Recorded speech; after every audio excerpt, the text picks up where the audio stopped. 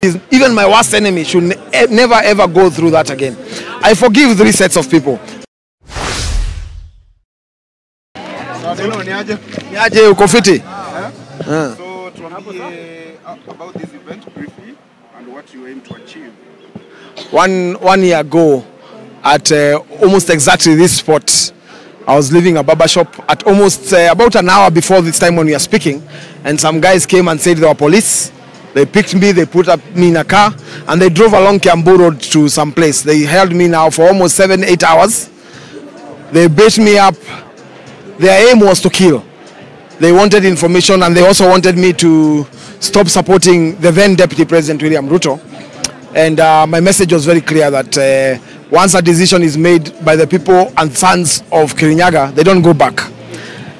And I was in a group called Radical at the time also, which I'm still in. And the message there was that there was no looking back. We were men on a mission.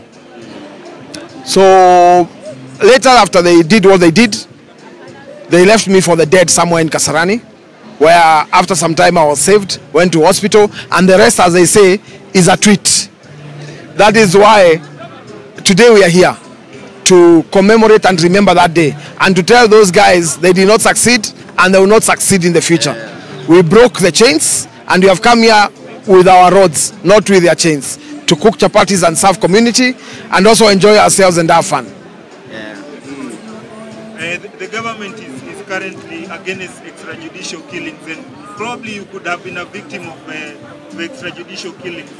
Have you forgiven those people who kidnapped you, and do you think you would probably suggest to the government to take action against the officers who kidnapped you? What I would say is, yes, the government has no choice but to be against extrajudicial killings, because we are there and we will not allow anyone else to go what we went through.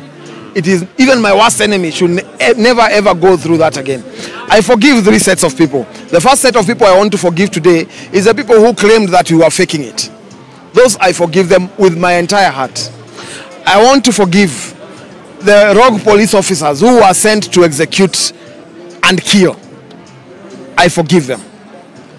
I, however, forgive my friends, some of whom I helped get into power, senior police officers, and to them I say, I forgive you. I'm a free man. I'm having fun. I'm laughing with my friends. I'm taking photos today. I'm having a lot of fun. So I don't want to go back to what it was then. And I also want to move on.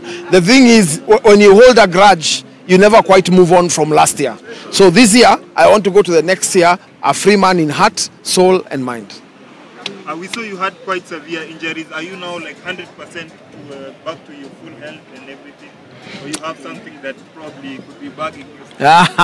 What you see is what you see is what exactly is happening. So it's okay. It's Christmas. The rest we will test and see whether it's operational. But everything is okay. Okay. So why did you choose here, this place along Kiambu Road, and who are you targeting with this initiative? I chose Kiambu Road because it's exactly the same place where the kidnapping happened. Who am I targeting? I'm targeting boda riders who are my friends. And I started life around this area when it was technically a bush.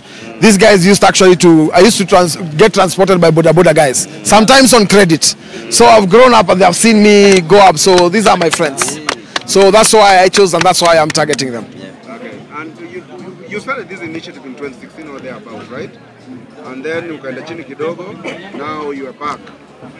Chapatis are good for, if there is one thing that united us as we grew up was chapati. It was a rare thing in the village.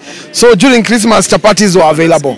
So it was always good now to come back and use chapati as a form of communication. I never went down, I just didn't go public. Chapatis continued, we went to prisons, we went to schools. We are bringing it back to public to unite people. And also to teach some, there are very many people, as you have seen, who don't know how to cook a chapati. So yeah, it's also a method for them to learn how to fix a chapo. Yeah. Are you looking at doing this probably annually, or? Yeah, I actually want to do one for the media. So let's organize ourselves. We'll do a chapati forum for the media. You know, the media was not very friendly during the campaign. It's time to forgive each other and be able to move on. And finally, they know, so many people stand up for this event, actually, behind me and behind you and everywhere. What does that mean for you?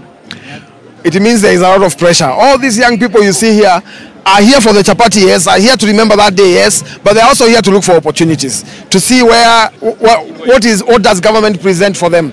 So all these young people have something in their mind that they want. But most importantly, the Uhuru Kenyatta generation produced a president. The William Ruto generation has produced a president. Our generation must produce a president. So hivyo pia tunajipanga. Very last, away from this initiative. Unafanya nini kwa serikali ya Ruto bwana? Tutuambie. Niko na job ingine noma sana. Hiyo job inaitwa come here, go there. Very serious. Very serious. Yeah. So suggestions that probably people are touting you to become the next government spokesman. Well, we wish them well, but we are comfortable with the name. Come here, go there. Very powerful job. You would say that. Come here, go there. Kuja hapa, enda pale. Yes. So, I know your message of Christmas and New Year probably to Kenyans and everyone and youth especially.